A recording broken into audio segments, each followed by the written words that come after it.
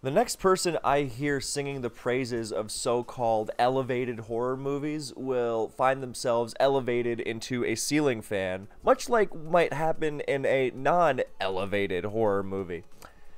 This is not aggression apropos of nothing. This is a bit of a teaser for my soon-to-come YouTube movie channel, which I was so pleased to hear that so many of my kind viewers would be interested in. Or, listeners. like, yeah.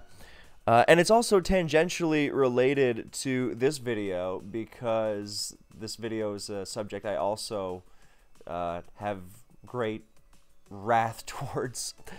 So originally, this video was going to be about Gen 5 OU, and well, it still mostly will be, but it's going to touch on a greater subject within the competitive Pokemon world. So I got the idea when, during this most recent Smogon Premier League, some of the most diehard Gen 5 OU truthers, they saw the light, and while playing it in SPL and preparing for it and all that, then they suddenly were like, wait a second, this tier sucks. And I always feel a great rush of validation whenever that happens, because it's these same people who were calling me crazy.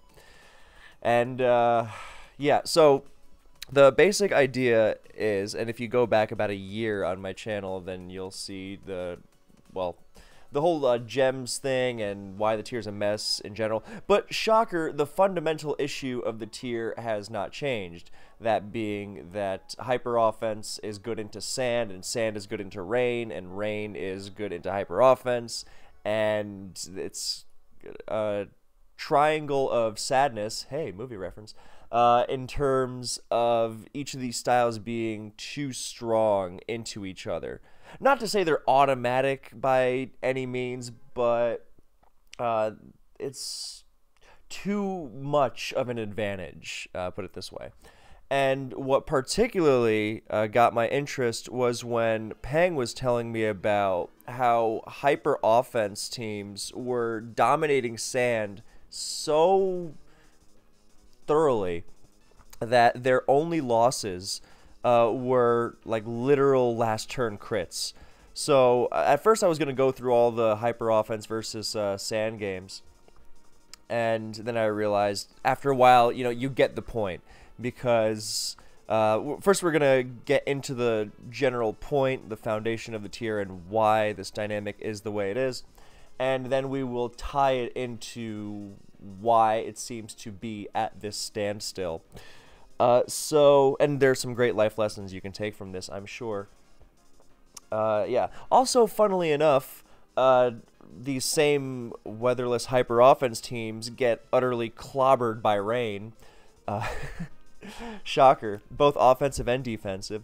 And if you want to see these replays for yourself at your own leisure, I will pause this replay really quick.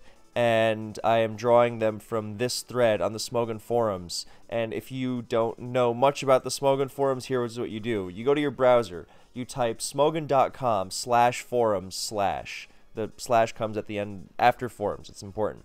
Then you'll go to the home page, and then you go to competitive play, and actually you can just control F, Smogon Premier League, and this thread is on the first page, and then you scroll down, go to Black and White OU, and all these games are here. That's where they're from. So you can go through all the games where hyper offense gets its clock cleaned by rain, and yeah.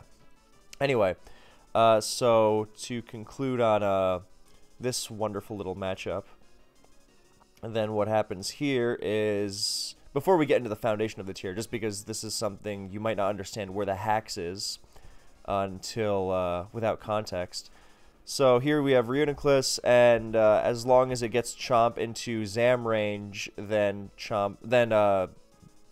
Sensei XU wins, right? HP Ice, no Yachi, crit Oko. HP Ice does not KO without a crit, obviously. But then you realize that Soul Gazer, it was Salic. As you see here, show set shows that he was in fact Salic. And so he would have KO'd the Reuniclus at +2 and then outsped and destroyed the Zam. So, and if you pay attention to this replay at all, then you see the basic theme of why this matchup dynamic is the way it is. So the crux of it, as I realized while thinking about it for like 2 seconds, is that Tyranitar kind of sucks in Gen 5. It's not a good Pokemon in and of itself. It pretty much just gets used because A, Sand cuts off Rain, and B, it's one of the few things that doesn't collapse against Latios. And if you want an example of the latter in particular, then you can watch any Hippo Sand team just completely get destroyed by Latios. Hippo Sand team without T-Tar, obviously. So T-Tar is almost completely worthless against hyper offense stuff. The most it can do is stay at super high health and live a +1 Bug Buzz from Volcarona, and even that can be dicey very, very easily. But other than that, it's just a wasted slot. And the number of threats that these hyper offense teams are throwing at you means that if you have more or less a wasted slot against them, then it's much easier for them to clean you up with their other threats. So T-Tar basically sucks against these weatherless teams. And the weatherless teams have a lot more freedom against Sand, because they can just pile up on wall breakers, and they are not, by not concerning themselves with the Rain matchup, then they have a lot more freedom in dissecting Sand. Makes sense. But then, of course, they face Rain, and they are just completely clobbered. So, it's what happens when the dominant forces in the tier are this polarizing and demand such different specific answers. There are very few of them. Another thought I was having was that Cloyster might just be stupid even without gems.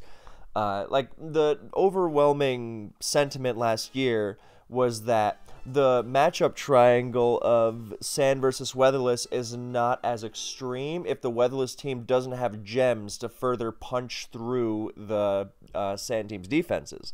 Like, Volcarona can no longer drop T-Tar, Dragonite can no longer insta-drop Lando T with Dragon Gem Outrage, stuff like that. You know, Cloyster can't do stupid things like Oko Magnezone with Ice Gem, Icicle Spear.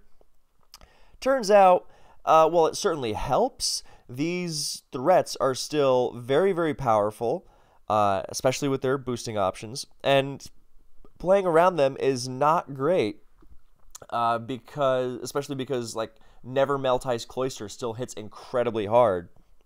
Or, you know, Volcarona of all sorts is still an incredibly polarizing Pokemon. And the way that Sand teams are constructed, then they tend to not be very good in terms of ice resists. And which also makes them, you know, vulnerable to things like Mamoswine, which is why Mamoswine is so popular on Rain. But Mamoswine doesn't have the Cloyster ability of outspeeding and suddenly destroying your entire team. So, yeah, it's a matter of Shell Smash, Cloyster, wherever you want to pin the blame.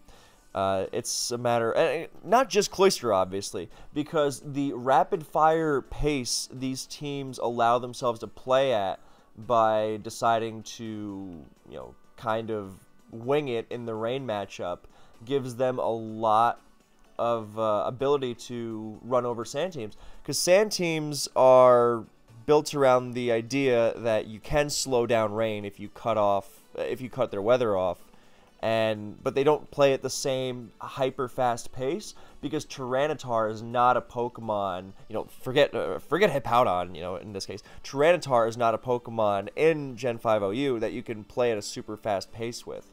At least, you know, not in any meaningful sense in terms of dealing with Rain. Scarftar, you can, to some extent, but then you're a T-Tar that can't check Alakazam, or, you know, Rheuniclus. So, it kind of defeats the point.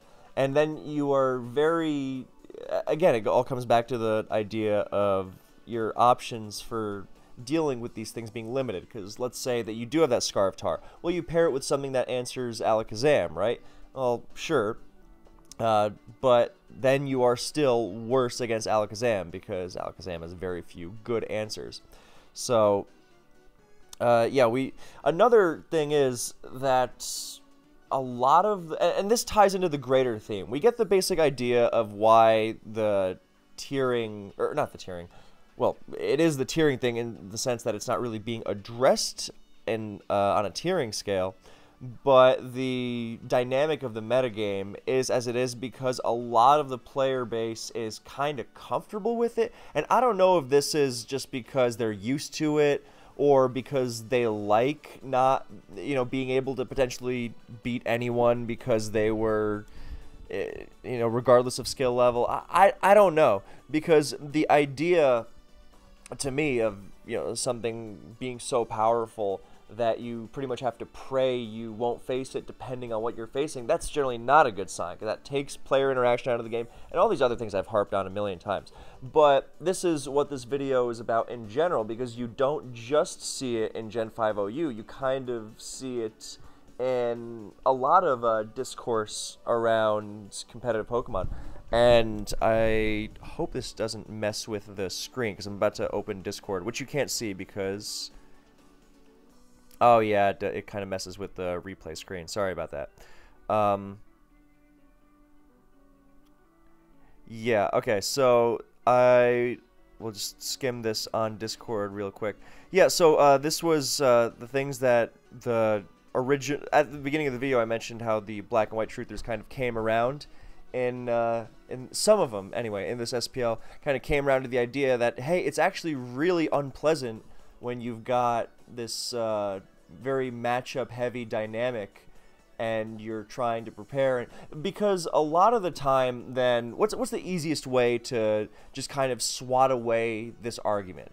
It's something you'll see in any given competitive Pokemon debate. You saw it when Genesect was OU, every time Genesect was OU. You saw it when Mega Rayquaza was in Ubers. There's nothing too broken for someone to say, oh, just get good. Just play around it. Just deal with it. You need to just be better. It's a complete non-argument in and of itself, because it doesn't engage with the specifics of the problem. And see, this is why I like to say that competitive Pokemon teaches life lessons, because that, if just based on that description, that could apply to a lot of important real-world things.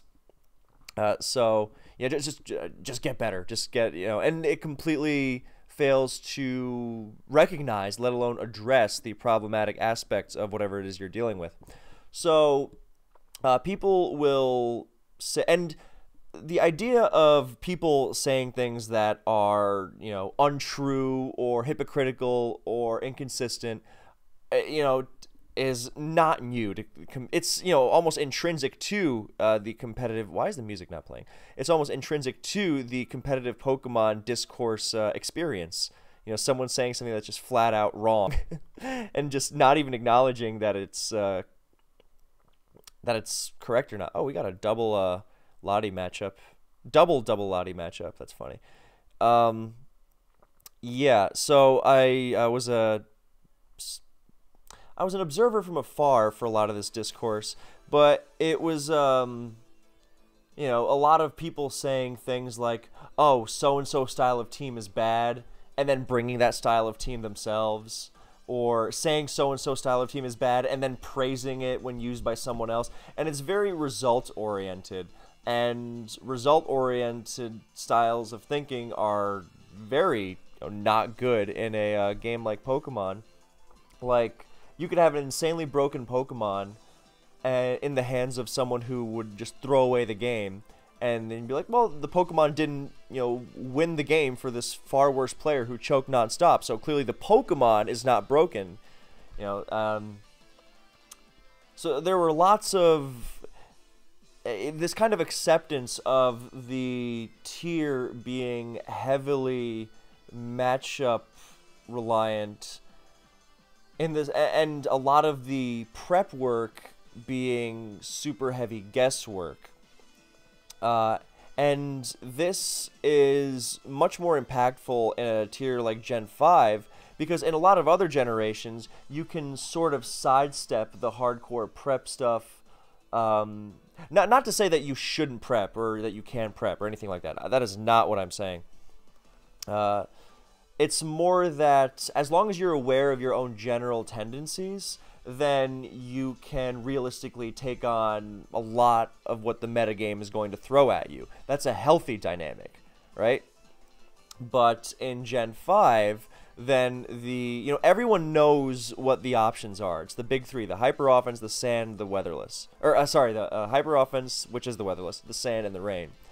And it's very much guesswork in terms of what the opponent is going to bring, and if you get it wrong, then it's not, oh well, it's not what I expected, but I can play around it. Your options for quote unquote playing around it are much more limited. And these replays from SPL, again, I invite anyone watching to go through the replays and see these dynamics in the tier for themselves. So yeah, so in any other tier, like Advanced, for example, someone could spam a lot of Skarmory, T-Tar, Blissey, Gengar, Swampert, filler kind of stuff, right? And someone could take advantage of that, for sure, but if the Skarm, Gengar, T-Tar, whatever player was aware of, the kind of patterns they fall into, then they could realistically, still stick to their guns. I mean, not blindly and not completely identical every single time, but they could stick to their guns reasonably and still play and still generally bring that style, because that style is good because it handles so much of the metagame, whereas the styles in Gen 5 are really not good against the entire metagame. They're good against a certain portion of the metagame, and as soon as you face that portion of the metagame that you aren't able to handle, which tends to happen, then your options for playing around it are much, much more limited, just because the options for dealing with it are not as good. So as soon as you don't have, because again, and I would welcome someone to try and make styles of team that can consistently be brought, because what you were seeing in this video in particular is the drawback of sand. In terms of, like, all these sand teams are just fine in terrain, well, most of them anyway, but when it comes to teams that say, forget that rain thing because it loses to sand, so I'm going to just go all in on beating these consistent sand teams, then it's something else entirely. And then, of course, when the rain teams run into sand, then we already know what happens there. Yeah, so the point I was making, and something that was kind of, I don't know what the source of comfort is. I would love to hear from the both sides of the black and white debate on this subject, because I like to hear the players who say, yeah, this is why I don't like it, and also the players who are fine with the matchup dance, because I personally cannot wrap my head around it. I don't get it.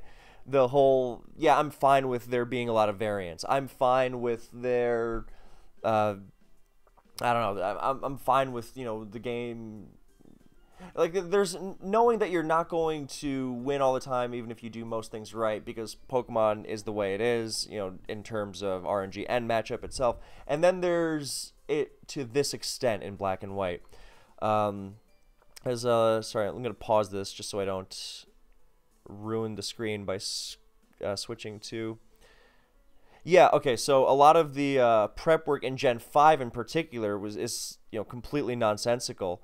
Like, here's an example: someone has like 50% Keldeo usage, and and then someone will feel completely comfortable loading a hyper offense team 6-0'd by Keldeo into a player who uses that, and then the player happens to not bring Keldeo there, and then you wind up looking stupid, when if you had just stuck to your guns. And that's the whole idea of why it's such guesswork, and why it's a problem that this guesswork is so intrinsic to the tier in a way that it isn't in other metagames, I don't think. Like, if we're talking something like Oris, I don't think that it's nearly as extreme. I think that tier is a much better options for dealing with the power level of the metagame, much more so than Gen 5. So, I mean, even, this, which Dark Eevion's team is very unconventional here, and it's just, Cloister City, if I recall. Yeah, so a lot of that whole prep thing, like, oh yeah, I read my opponent's soul. Yeah, totally. is very inconsistent. I actually have to make a video on that kind of thing in general, but it's weird because like you'll never hear them talking about the times where they didn't read their opponent's soul, but that one time it worked. Oh yeah, it was all them. Yeah, so it's clearly the method that's working there. Because it works that one time and then doesn't several other times. Especially because like here's the easiest example in the world. If your opponent always brings, I don't know, let's say thunderous rain, right? Like to go back to that hyper often 6-0 by Keldeo example, this is another version of that. Your opponent always brings thunderous rain. And in this prep heavy black and white environment, you would see an equal argument, depending on who you ask, of, oh, they always bring thunderous rain, so I'm going to prepare for it hardcore to shut it down. And at the same time, you would see that exact same logic used to justify the opposite approach, which would be, oh, they always use thunderous rain, therefore I will use something 6-0'd by thunderous rain to catch them off guard because they're not going to bring it because it's too obvious. And you cannot know for certain. Either way, you cannot know. So the solution in that case would be bring something that can handle a little bit of everything and let you play the game, right? Well, and that's where we circle back to the problem of not really having the tools for that to be an option in Gen 5. So, yeah, so this player mentality thing is like that prep example. Like you'll see that thrown around in lots of different tiers. People's willingness to be 6-0'd by a certain threat for a potentially insignificant matchup advantage. That they... but the difference being in black and white that it is unavoidable to some extent. And the problem is that no one... I mean, the people who think there is a problem, it's tough to locate where exactly the problem comes from. I still think it's rain, personally. And, because if there's no rain, then you don't have to use, terrible T-Tar.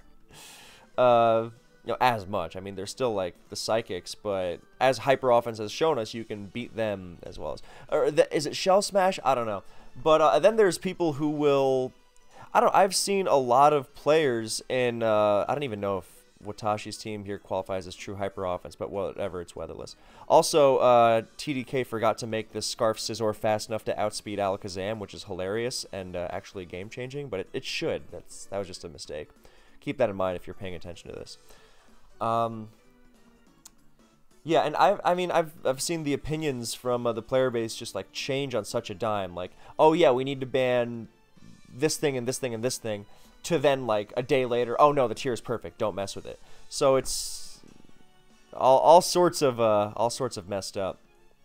And actually, here's something else I wanted to mention. This kind of thinking extends not just to metagame calls of, let's run a team 6-0'd by so-and-so because it'll get us a better matchup against, that other team style. It also goes to things like team tournaments thing. I'm not going to turn this into a soapbox about best of 3 in team tournaments and how much better it is, because that's a whole different video. But, those arguments are exhausting and infuriating. Yeah, but I promise I'm not trying to single out Finch here as to castigate him for this awful opinion of his. It's an opinion I disagree with for sure, but it's not meant as a hit piece on Finch in particular, because I like Finch, even though I know that popular Pokemon wisdom on the internet tells me I shouldn't for some reason. Don't worry, I plan to make a video called Why Finchnator is Evil, and hopefully catch a lot of viewers from all the people who are eager to tune in and hear about how he should be sent to hell for defending the Smogon stall status quo. Get excited for that. Yeah, but this sentence in particular, the element of single team prep is an important part of Okay, cool. But then this sentence, which I find completely antithetical to what I thought competitive Pokemon was about. I find Variance, while frustrating and less competitive at times, worth embracing rather than minimizing. And this I had a really difficult time comprehending, because I thought, all these years I've been thinking we are trying to make the most competitive experience possible, within reason, of course. You know, I understand that this is a hobby and not a, you know, full-time paid job.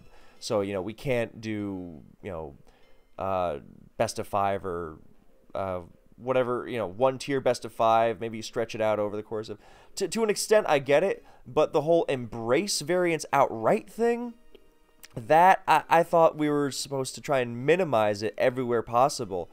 And Finch is, the reason I especially don't want to single out Finch is because he is not the only one I have seen espouse this viewpoint. For example, in arguing, I've had this argument in Gen 3 OU in particular, because there are some players who will argue against things that have hardcore variance, like Hypnosis Gengar, or against the use of offensive teams, you know, in general, because a lot of their so-called consistency comes from fishing for hacks. Like, T-Tar just needs to get one Rock Slide flinch, and then it's fine, you know. Or, I mean, one Rock Slide flinch out of 10 attempts or something, you know, that's something completely different. It's one piece of luck in a very short period of time. That's the issue. But... and then how this ties into the Finch thing is that the counter argument was, oh, well, I think, or we think, because it wasn't just one person, we think that there should be more variance in Pokemon because it's boring if the best players just win all the time.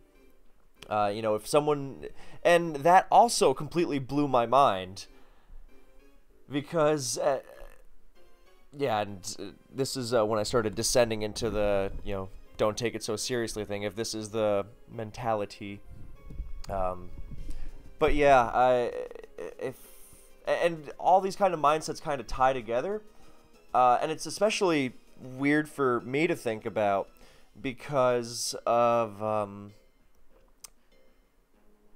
when I you know, started out in the competitive scene, then this kind of thinking would get you laughed at.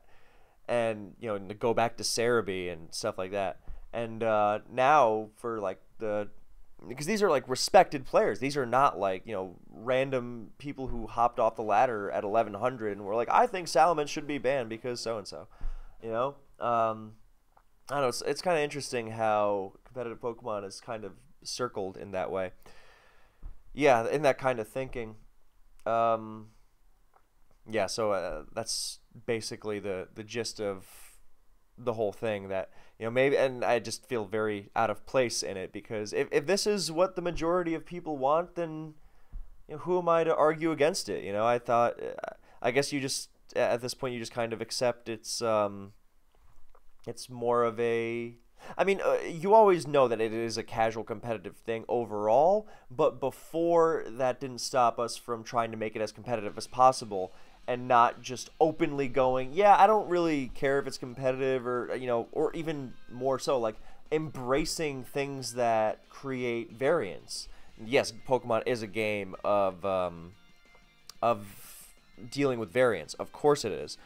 But there's a difference between that and just making the game so variance heavy that the skill winds up being very, you know, having its impact on the winner of a game minimized to a certain extent. I remember I was talking with Blunder a few years ago, and he really wasn't a fan of Gen 7 OU at the time, and I asked him why, and he was like, dude, like, playing the game feels so pointless when at some point Magearna's going to come in and just blow everything away. And, you know, if you replace Magearna with, you know, whatever RNG aspect, then, you know, RNG in terms of, like, team matchup and stuff, as we see it in Black and White, then there's, you know, I get the point. That's what I feel like, because personally, if I'm playing competitive Pokemon, it's for the competitive, you know, interactions with the other player. And when there's too much of the in-battle interaction, when that aspect is minimized, obviously the battle begins before you send the challenge, of course. But when there's too much of a certain element of the game that pops up, whether it's matchup or a broken Pokemon, warping games around it, effectively the same thing, then it winds up kind of ruining the purpose. I've already gone over this game on the channel. I did how to analyze a Pokemon battle. So if you've seen that, then you know that this game ends in a heartbreaking crit. In a very well played game. But if you haven't, then go check it out, because it is also widely applicable to playing well. Yeah. So this is the last one. I guess this kind of turned into an elegy for myself, unintentionally. But like, if this is what people want competitive Pokemon to be, then sure. But we have to be upfront about it, and that probably is going to require a whole restructuring of our whole thing. If it's because the whole idea of the consistency of our tiering method before was some semblance of competitiveness, because that's the only real attempt at objectivity we have. And now the kind of, I don't know, I don't pretend to have all the answers. I just know that when something's rotten in Denmark, and Gen 5 OU feels emblematic of a larger player-based mentality kind of thing. It's not new, no, not by any means, but and the Gen 5 OU thing is just the most particularly egregious example of it, because to me it's just ridiculously blatant, and it just keeps happening. I guess there's a movie analogy to be made, shocker, because I find a lot of the current state of IP-based franchise blockbuster stuff, I find it to be detestable. Not because I don't like that style of movie necessarily, but not everything has to be high art or whatever. I don't like the term high art, but that's that's another thing. Not everything has to be that style of film, but it does become a problem for me anyway when those kinds of movies are so prominent and so suffocating in terms of the cinematic landscape that they kind of push everything else out, and they turn art into a dirty word. And if you want to keep the competitive Pokemon thing going, then you turn competitiveness into a dirty word or whatever. And then when art gets turned into a dirty word and people just, but when you feed so many people or audiences this kind of mass-produced drivel, then of course they're just going to want more and more of it, and the curiosity for something new or something good is what they would consider good is something very different. And at the end of the day, they're like, we just want everything to be like this. We want everything to be superheroes and IPs and recognizable superstars and English language and $100 million budgets and all this stuff. And everything else is just kind of like, no, we don't want movies to be like that. We want it to be a certain way, and anything else just, yeah. So to tie it back to competitive Pokemon, if people want it to be this way, then all right, sure. Who am I to take that away? I just had to get this out there and start the conversation, because as I recall, it was not long after last year's video about the mess that is Gen 5 OU that gems were banned, which was absolutely a step in the right direction. Not saying it wasn't. How could you? Yeah, hopefully now we will say, something is not well, and something is rotten in Denmark, and we should fix it, because Denmark is actually a beautiful country. So, thank you so much for watching / listening. I hope this was of interest to you. If you have something to contribute, then please do. Also, I have a Patreon. I should have mentioned that at the beginning. Whatever. I have a Patreon if you want to, throw me a couple bucks a month, or even just $1 a month. It adds up. Thank you kindly. Yeah, and either way, I will see you in the next one.